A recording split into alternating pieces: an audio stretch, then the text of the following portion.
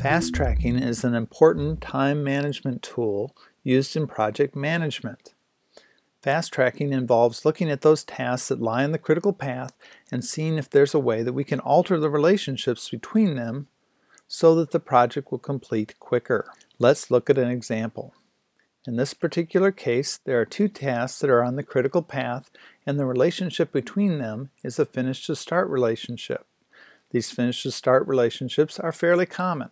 What this means is that purchase parts, task B, can't start until design system is complete, task A. If we do a forward pass through this little part of the network, we will find that this part of the network is going to take a total of 24 days. But what if we were to start purchasing this equipment prior to the design being complete? Maybe our designers are able to determine the raw materials or parts that they're going to need as soon as possible in the design process so that we can get started with purchasing those materials a little bit sooner. They can then work out the rest of the design details while we are purchasing the parts and raw materials. So what we do is we change this relationship from a finish to start to a start to start. In this case, what it means is that purchase parts, task B, can start a short time after design system is started, task A.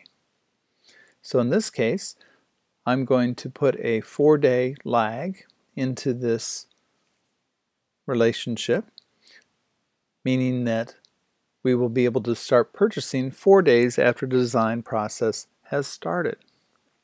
If we go through the forward pass again, we'll find that now our total duration of this part of the network is 20 days.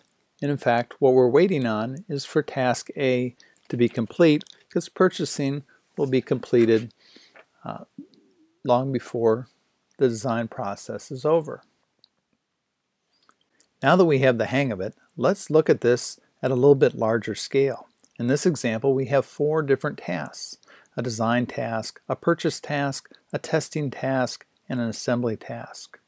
If all these tasks happen sequentially, that is, the relationships are all finished to start, the total duration of the small part of the network is 56 days. However, if we alter the relationships and make them start to starts with some amount of lag, we can see that the duration has now gone down to only 37 days. In other words, we're completing this project in 33% less time. So these are the benefits of fast tracking. There's no extra direct costs, and it reduces the project time. However, it does have some drawbacks. It can increase risk because our network becomes more complex and there's going to be more tasks being worked on at the same time.